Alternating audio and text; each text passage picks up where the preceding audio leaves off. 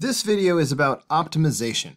That's where you try to achieve the best possible outcome given a certain set of circumstances. In this case, we are trying to find the minimum distance between 2 points.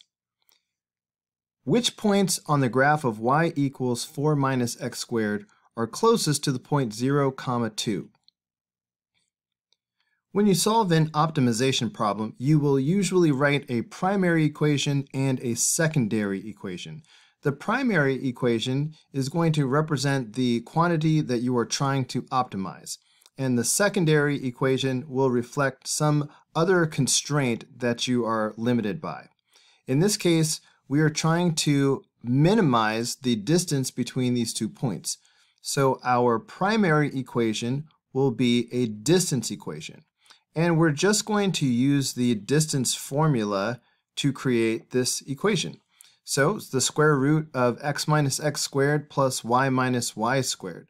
So in this case, that's going to make x minus 0 squared plus y minus 2 squared. So there's the primary equation, and we can simplify this. The secondary equation is the equation of the parabola itself. Y equals 4 minus x squared. So that is the secondary equation.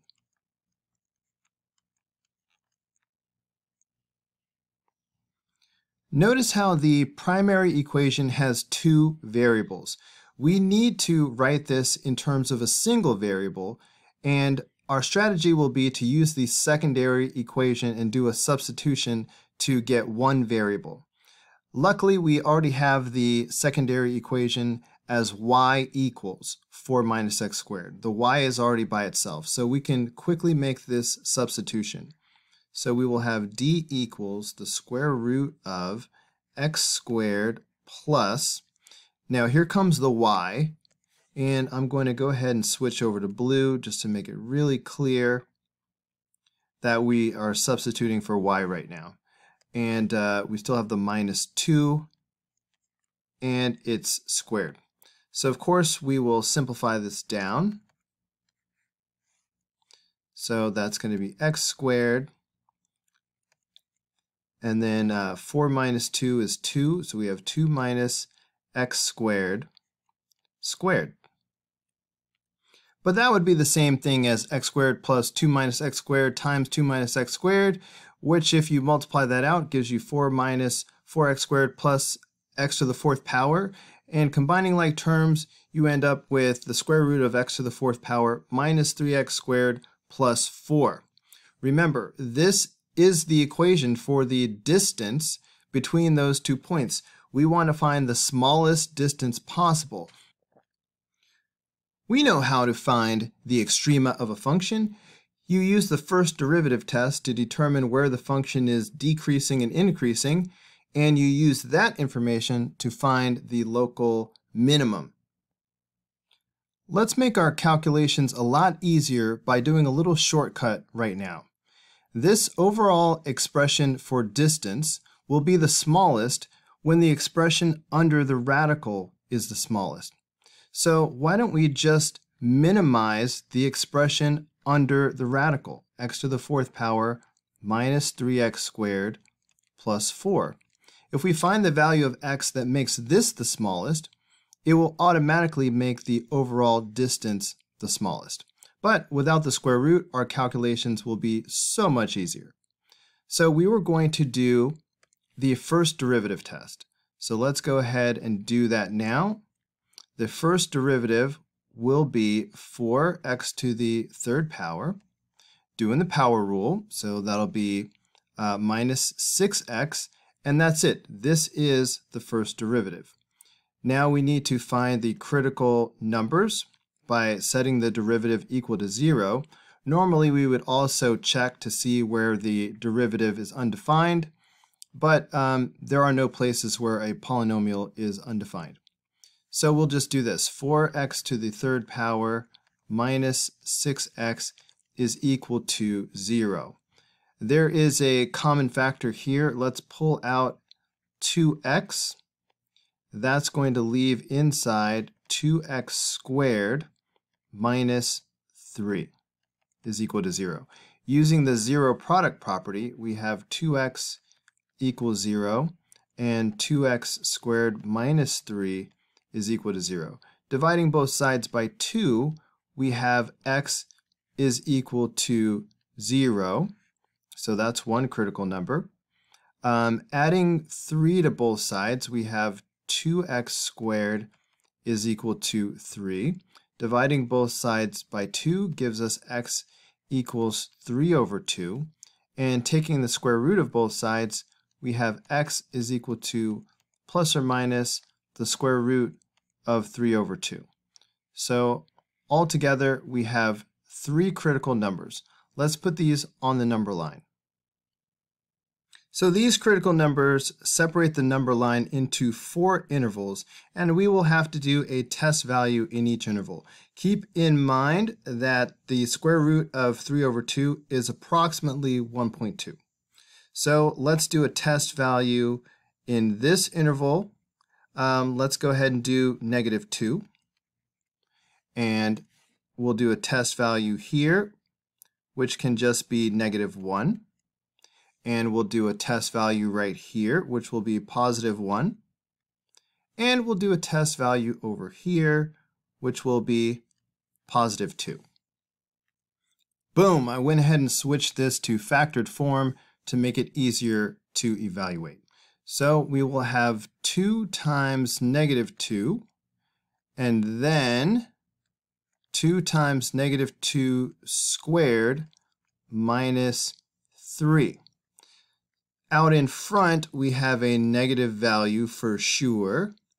And then on the inside here, maybe I'll put a little bracket to show where I'm at. Well, this -2 squared is +4, times 2 is 8, minus 3 is a positive number. So overall, we are looking at a negative value. That tells us that the function will be decreasing in this interval. Okay, how about -1? So that's going to be 2 times -1, and then 2 times -1 squared minus 3. Out in the front, we have a negative value. And then on the inside, that's going to be a +1, so that's just 2 minus 3, which is a negative number, which gives us an overall positive value. This tells us that the function is increasing in this interval. Moving on to +1. So we will have 2 times 1, and then 2 times 1 squared minus 3.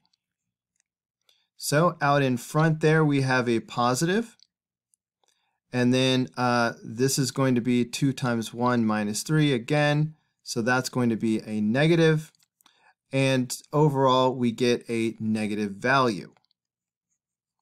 That tells us that in this interval, the function is decreasing. And finally, the 2. So we're going to have 2 times 2, and then 2 times 2 squared minus 3. So out in the front, we have a positive value. And then inside here, we have 2 times 4, which is 8, minus 3. All we care about is that's a positive. So the overall value is definitely going to be positive, which tells us that the function is increasing in this interval. Because of the patterns of decreasing and increasing, we can tell that the values of negative radical 3 over 2 and positive radical 3 over 2 will cause the distance to be at a minimum.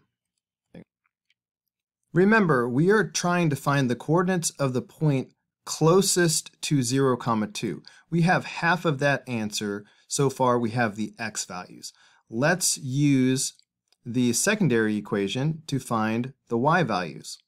So let's let x equal the square root of 3 over 2 and see what y turns out to be. So we have 4 minus, and we'll go ahead and put the square root of 3 over 2 in there. When you square a radical, the radical goes away. So we're going to have y equals 4 minus 3 over 2. Well, 4 is the same thing as 8 halves. So now we have like terms. So this is going to be 5 over 2. So that is the y value. And because of the symmetry of this problem, we know that the y value will be the same for both positive radical 3 over 2 and negative radical 3 over 2. And that's it. These are the coordinates of the 2 points that are as close as you can get to 0, 2.